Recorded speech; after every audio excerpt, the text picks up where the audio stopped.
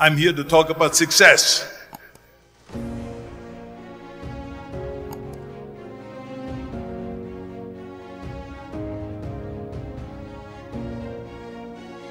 I went to college. I went and worked out 5 hours a day, and I was working on construction because in those days in bodybuilding there was no money. I didn't have the money for food supplements or anything, so I had to go to work. So I worked on construction. I went to college. I worked out in the gym, and at night from 8 o'clock at night to 12 midnight I went to acting class 4 times a week. So I did all of that. There was not one single minute that I wasted. And this is why I'm standing here today. At the age of 20, I went to London and I won the Mr. Universe contest as the youngest Mr. Universe ever. And it was because I had a goal. You see, if you don't have a vision of where you go, and if you don't have a goal where you go, you drift around and you never end up anywhere. 74% hate their job in America. The majority of people don't like what they're doing because they're really not doing it because they didn't have a goal and they followed this goal. They just aimlessly drift around, and then all of a sudden there's a job opening, so they get their job because you have to work.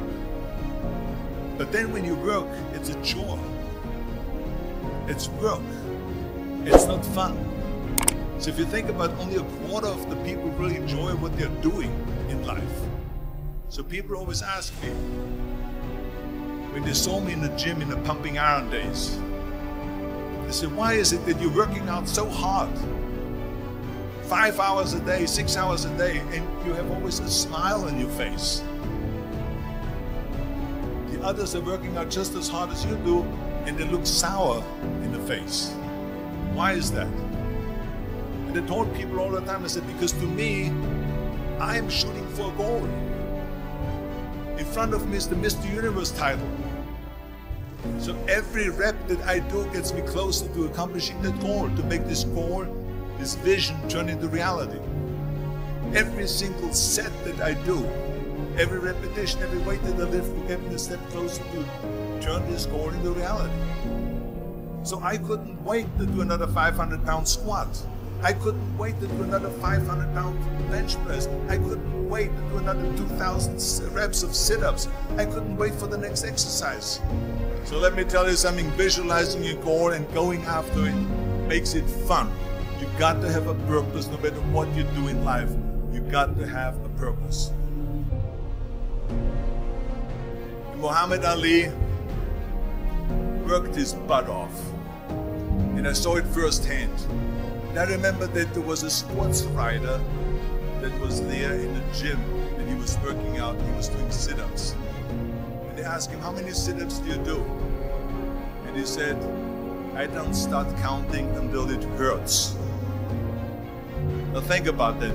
He doesn't start counting his sit-ups until he feels pain. That's when he starts counting. That is working hard. And so you can't get around the hard work. It doesn't matter who it is. Work your ass off. There is no magic pill. There is no magic out there. You cannot get around. You have to work and work and work.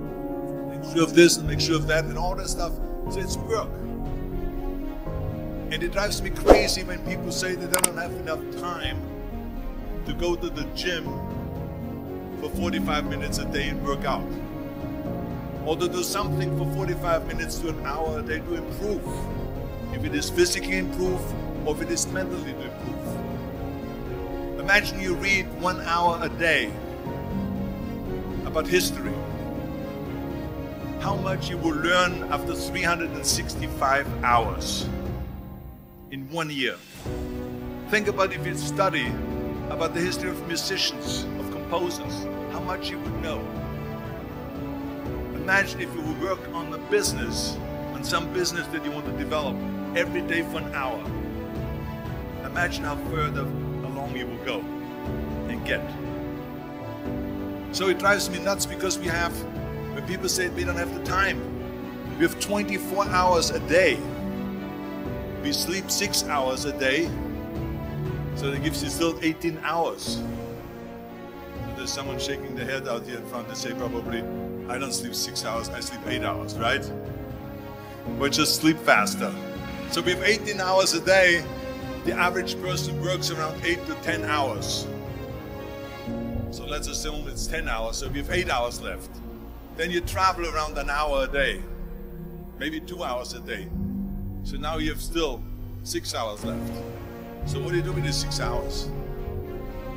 What do you do with the 6 hours? Then we eat a little bit, then we schmooze a little bit, talk a little bit to people and all that stuff.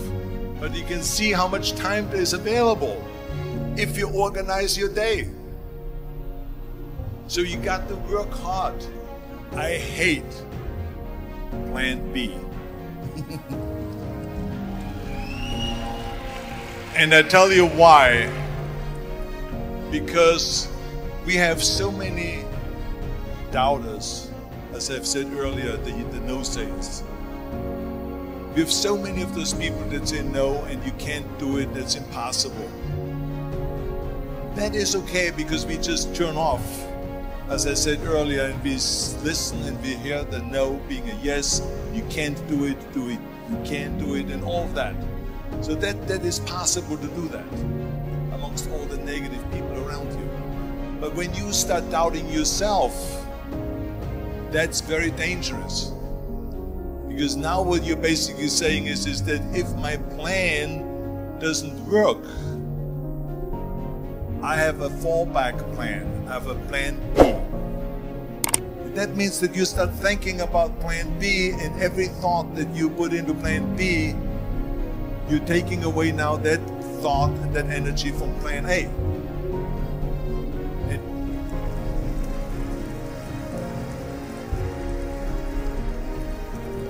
And it's very important to understand that we function better if there is no safety net, because plan B becomes a safety net. It says that if I fail, then I fall and I get picked up and I have something else there that will protect me. And that's not good, because people perform better when there's no safety net. People perform better in sports and everything else if you don't have a plan B. I'm telling you, I've never ever had a plan B. I made a full commitment that I'm gonna go be a bodybuilding champion. I made a full commitment that I'm gonna be in America. I made a full commitment that I'm gonna get in the show business and I'm going to be a leading man. No matter what it takes, I will do the work. I will do the work over and over and over until I get it. And the same was in politics and everything like that. So to me, it is very dangerous to have a plan B, because you're cutting yourself off from the chance of really succeeding. And the reason, one of the main reasons why people want to have a plan B is because they are worried about failing. What is if I fail, then I don't have anything else? Well, let me tell you something, don't be afraid of failing, because there's nothing wrong with failing. You have to fail in order to climb that ladder. There's no one that doesn't fail. Michael Jordan said in one of his interviews, when they said, "You're unbelievable, you're the greatest basketball player of all times." I mean, tell me about that. And he says, well, you just mentioned the successes. But he says, for me to become the greatest basketball player, I missed 9,000 shots when I was playing basketball at the NBA games. So during these games that he was so successful, he missed 9,000 shots. Does it make him a failure? No. He's one of the greatest basketball players of all times, but he failed 9,000 times. Do you get it? We all fail. It's okay.